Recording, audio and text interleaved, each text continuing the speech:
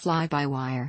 Fly-by-wire, FBW, is a system that replaces the conventional manual flight controls of an aircraft with an electronic interface. The movements of flight controls are converted to electronic signals transmitted by wires, hence the fly-by-wire term, and flight control computers determine how to move the actuators at each control surface to provide the ordered response. It can use mechanical flight control backup systems, Boeing 777, or use fully fly-by-wire controls. Improved fully fly-by-wire systems interpret the pilot's control input as a desired outcome and calculates the control surface activities required to deliver the outcome. This results in different combinations of rudder, elevator, aileron, flaps and engine controls in different situations using a closed-loop feedback. The pilot may not be fully aware of all the control outputs needed to effect a command, only that the aircraft is acting as expected. The fly-by-wire computers continually act to stabilize the aircraft and adjust its flying characteristics without the pilot's input and to prevent the pilot operating outside of the aircraft's safe performance envelope. Mechanical and hydromechanical flight control systems are relatively heavy and require careful routing of flight control cables through the aircraft by systems of pulleys, cranks, tension cables and hydraulic pipes. Both systems often require redundant backup to deal with failures, which increases weight. Both have limited ability to compensate for changing aerodynamic conditions. Dangerous characteristics such as stalling, spinning and pilot-induced oscillation (PO), which depend mainly on the stability and structure of the aircraft concerned rather than the control system itself, are depending on pilot's action. The term fly-by-wire implies a purely electrically signaled control system. It is used in the general sense of computer-configured controls, where a computer system is interposed between the operator and the final control actuators or surfaces. This modifies the manual inputs of the pilot in accordance with control parameters. Side sticks, center sticks, or conventional flight control yokes can be used to fly FBW aircraft. A pilot commands the flight control computer to make the aircraft perform a certain action, such as pitch the aircraft up, or roll to one side, by moving the control column or side stick. The flight control computer then calculates what control surface movements will cause the plane to perform the action and issues those commands to the electronic controllers for each surface. The controllers at each surface receive these commands and then move actuators attached to the control surface until it has moved to where the flight control computer commanded it to. The controllers measure the position of the flight control surface with sensors such as LVDTs. Fly-by-wire control systems allow aircraft computers to perform tasks without pilot input. Automatic stability systems operate in this way. Gyroscopes fitted with sensors are mounted in an aircraft to sense movement changes in the pitch, roll and yaw axes. Any movement, from straight and level flight for example, results in signals to the computer, which can automatically move control actuators to stabilize the aircraft. While traditional mechanical or hydraulic control systems usually fail gradually, the loss of all flight control computers immediately renders the aircraft uncontrollable. For this reason, most fly-by-wire systems incorporate either redundant computers, triplex, quadruplex etc., some kind of mechanical or hydraulic backup or a combination of both. A mixed control system with mechanical backup feedbacks any rudder elevation directly to the pilot and therefore makes closed-loop feedback systems senseless. Aircraft systems may be quadruplexed, 4 independent channels, to prevent loss of signals in the case of failure of 1 or even 2 channels. High-performance aircraft that have fly-by-wire controls, also called CCVs or control-configured vehicles, may be deliberately designed to have low or even negative stability in some flight regimes. Rapid-reacting CCV controls can electronically stabilize the lack of natural stability. Pre-flight safety checks of a fly-by-wire system are often performed using built-in test equipment, BITE. A number of control movement steps can automatically performed, reducing workload of the pilot or ground crew and speeding up flight checks. Some aircraft, the Panavia Tornado for example, retain a very basic hydromechanical backup system for limited flight control capability and losing electrical power. In the case of the Tornado, this allows rudimentary control of the stabilators only for pitch and roll axis movements. A FBW aircraft can be lighter than a similar design with conventional controls.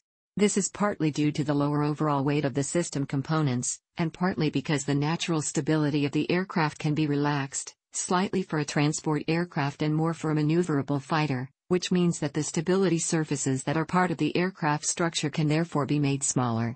These include the vertical and horizontal stabilizers fin and tailplane, that are, normally, at the rear of the fuselage. If these structures can be reduced in size, airframe weight is reduced. The advantages of FBW controls were first exploited by the military and then in the commercial airline market. The Airbus series of airliners used full authority controls beginning with their A320 series, CA320 flight control, though some limited FBW functions existed on A310. Boeing followed with their 777 and later designs. Servo-electrically operated control surfaces were first tested in the 1930s on the Soviet Tupolev AN-T-20. Long runs of mechanical and hydraulic connections were replaced with wires and electric servos. The first pure electronic fly-by-wire aircraft with no mechanical or hydraulic backup was the Apollo Lunar Landing Training Vehicle, LLTV, first flown in 1968. The first non-experimental aircraft that was designed and flown, in 1958, with a fly-by-wire flight control system was the Avro Canada CF-105 Aero, a feat not repeated with a production aircraft until Concorde in 1969. This system also included solid-state components and system redundancy, was designed to be integrated with a computerized navigation and automatic search and track radar, was flyable from ground control with data uplink and downlink, and provided artificial feedback, to the pilot. In the UK, the two-seater Avro 707B was flown with a ferry system with mechanical backup in the early to mid-60s. The program was curtailed when the airframe ran out of flight time. The first digital fly-by-wire fixed-wing aircraft without a mechanical backup to take to the air, in 1972, was an F-8 Crusader, which had been modified electronically by NASA of the United States as a test aircraft. This was preceded in 1964 by the LLRV, which pioneered fly-by-wire flight with no mechanical backup. Control was through a digital computer with 3 analog redundant channels. In the USSR, the Sukhoi T-4 also flew. At about the same time in the United Kingdom, a trainer variant of the British Hawker Hunter fighter was modified at the British Royal Aircraft Establishment with fly-by-wire flight controls for the right seat pilot. All fly-by-wire flight control systems eliminate the complexity, the fragility, and the weight of the mechanical circuit of the hydromechanical or electromechanical flight control systems, each being replaced with electronic circuits. The control mechanisms in the cockpit now operate signal transducers, which in turn generate the appropriate electronic commands. These are next processed by an electronic controller, either an analog one, or, more modernly, a digital one. Aircraft and spacecraft autopilots are now part of the electronic controller. The hydraulic circuits are similar except that mechanical servo valves are replaced with electrically controlled servo valves, operated by the electronic controller. This is the simplest and earliest configuration of an analog fly-by-wire flight control system. In this configuration, the flight control systems must simulate feel. The electronic controller controls electrical field devices that provide the appropriate feel forces on the manual controls. This was used in Concorde, the first production fly-by-wire airliner. In more sophisticated versions, analog computers replaced the electronic controller. The cancelled 1950s Canadian supersonic interceptor, the Avro Canada CF-105 Aero, employed this type of system. Analog computers also allowed some customization of flight control characteristics, including relaxed stability. This was exploited by the early versions of F-16, giving it impressive maneuverability. A digital fly-by-wire flight control system can be extended from its analog counterpart. Digital signal processing can receive and interpret input from multiple sensors simultaneously, such as the altimeters and the pitot tubes, and adjust the controls in real time. The computers sense position and force inputs from pilot controls and aircraft sensors. They then solve differential equations related to the aircraft's equations of motion to determine the appropriate command signals for the flight controls to execute the intentions of the pilot. The programming of the digital computers enable flight envelope protection. These protections are tailored to an aircraft's handling characteristics to stay within aerodynamic and structural limitations of the aircraft. For example, the computer in flight envelope protection mode can try to prevent the aircraft from being handled dangerously by preventing pilots from exceeding preset limits on the aircraft's flight control envelope, such as those that prevent stalls and spins, and which limit airspeeds and g-forces on the airplane. Software can also be included that stabilize the flight control inputs to avoid pilot-induced oscillations. Since the flight control computers continuously feedback the environment, pilots' workloads can be reduced. Also, in military and naval applications, it is now possible to fly military aircraft that have relaxed stability. The primary benefit for such aircraft is more maneuverability during combat and training flights, and the so-called carefree handling because stalling, spinning and other undesirable performances are prevented automatically by the computers. Digital flight control systems enable inherently unstable combat aircraft, such as the Lockheed F-117 Nighthawk and the Northrop Grumman B-2 Spirit flying wing to fly in usable and safe manners. The Federal Aviation Administration, FAA, of the United States has adopted the RTCA/DO-178C, titled Software Considerations in Airborne Systems and Equipment Certification, as the certification standard for aviation software. Any safety-critical component in a digital fly-by-wire system, including applications of the laws of aeronautics and computer operating systems, will need to be certified to DO-178C Level A or B, depending on the class of aircraft, which is applicable for preventing potential catastrophic failures. Nevertheless, the top concern for computerized, digital, fly-by-wire systems is reliability, even more so than for analog electronic control systems. This is because the digital computers that are running software are often the only control path between the pilot and aircraft's flight control surfaces. If the computer software crashes for any reason, the pilot may be unable to control an aircraft. Hence, virtually all fly-by-wire flight control systems are either triply or quadruply redundant in their computers and electronics. These have 3 or 4 flight control computers operating in parallel, and 3 or 4 separate data buses connecting them with each control surface. The multiple redundant flight control computers continuously monitor each other's output. If one computer begins to give aberrant results for any reason, potentially including software or hardware failures or flawed input data, then the combined system is designed to exclude the results from that computer in deciding the appropriate actions for the flight controls. Depending on specific system details, there may be the potential to reboot an aberrant flight control computer, or to reincorporate its inputs if they return to agreement. Complex logic exists to deal with multiple failures, which may prompt the system to revert to simpler backup modes. In addition, most of the early digital fly-by-wire aircraft also had an analog electrical, a mechanical, or a hydraulic backup flight control system. The Space Shuttle has, in addition to its redundant set of 4 digital computers running its primary flight control software, a 5th backup computer running a separately developed, reduced function, software flight control system, one that can be commanded to take over in the event that a fault ever affects all of the computers in the other 4. This backup system serves to reduce the risk of total flight control system failure ever happening because of a general-purpose flight software fault that has escaped notice in the other 4 computers. For airliners, flight control redundancy improves their safety, but fly-by-wire control systems, which are physically lighter and have lower maintenance demands than conventional controls, also improve economy, both in terms of cost of ownership and for in-flight economy. In certain designs with limited relaxed stabilite in the pitch axis, for example the Boeing 777, the flight control system may allow the aircraft to fly at a more aerodynamically efficient angle of attack on a conventionally stable design. Modern airliners also commonly feature computerized full-authority digital engine control systems, FDICs, that control their jet engines, air inlets, fuel storage and distribution system, in a similar fashion to the way that FBW controls the flight control surfaces. This allows the engine output to be continually varied for the most efficient usage possible. The second-generation Embraer E-Jet family gained a 1.5% efficiency improvement over the first generation from the fly-by-wire system, which enabled a reduction from 280 feet squared to 250 feet squared for the horizontal stabilizer on the E190/195 variants.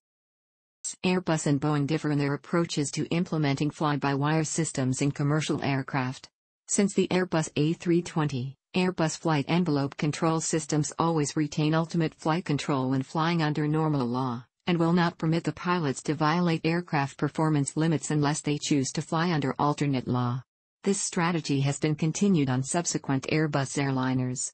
However, in the event of multiple failures of redundant computers, the A320 does have a mechanical backup system for its pitch trim and its rudder. The Airbus A340 has a purely electrical, not electronic, backup rudder control system, and beginning with the A380, All flight control systems have backup systems that are purely electrical through the use of a 3-axis backup control module, BCM. Boeing airliners, such as the Boeing 777, allow the pilots to completely override the computerized flight control system, permitting the aircraft to be flown outside of its usual flight control envelope if they decide that it is necessary. The advent of FDEC, Full Authority Digital Engine Control, engines permits operation of the flight control systems and auto throttles for the engines to be fully integrated. On modern military aircraft, other systems such as auto stabilization, navigation, radar and weapons system are all integrated with the flight control systems. FDEC allows maximum performance to be extracted from the aircraft without fear of engine misoperation, aircraft damage or high pilot workloads. In the civil field, the integration increases flight safety and economy. The Airbus A320 and its fly-by-wire brethren are protected from dangerous situations such as low-speed stall or overstressing by flight envelope protection. As a result, in such conditions, the flight control systems commands the engines to increase thrust without pilot intervention. In economy cruise modes, the flight control systems adjust the throttles and fuel tank selections more precisely than all but most skillful pilots. FDEC reduces rudder drag needed to compensate for sideways flight from unbalanced engine thrust out on the A330/A340 family. Fuel is transferred between the main, wing and center fuselage, tanks and a fuel tank in the horizontal stabilizer, to optimize the aircraft's center of gravity during cruise flight.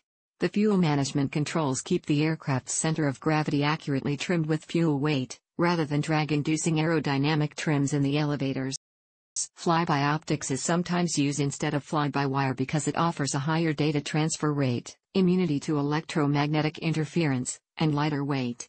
In most cases, the cables are just changed from electrical to optical fiber cables.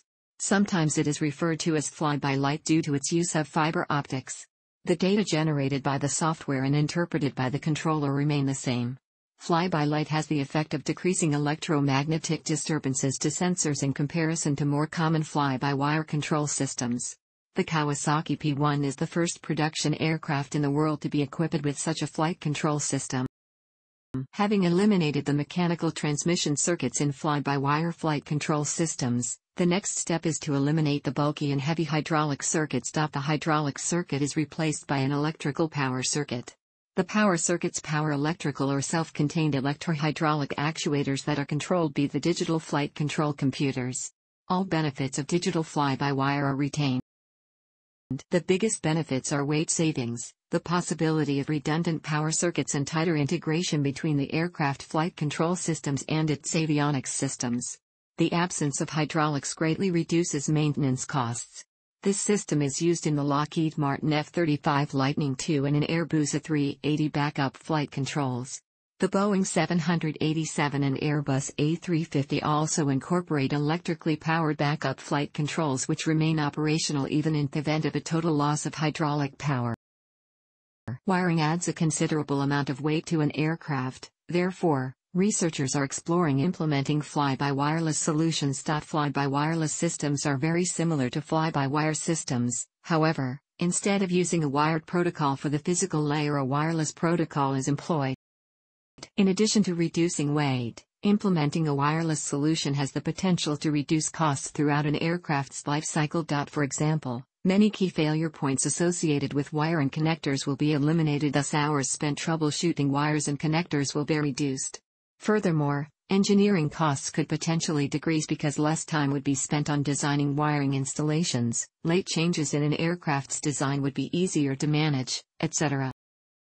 A newer flight control system, called Intelligent Flight Control System, IFCS, is an extension of modern digital fly-by-wire flight control systems. The aim is to intelligently compensate for aircraft damage and failure during flight, such as automatically using engine thrust and other avionics to compensate for severe failures such as loss of hydraulics, loss of rudder, loss of ailerons, loss of an engine, etc. Several demonstrations were made on a flight simulator where a Cessna-trained small aircraft pilot successfully landed a heavily damaged full-size concept jet, without prior experience with large-body jet aircraft. This development is being spearheaded by NASA Dryden Flight Research Center.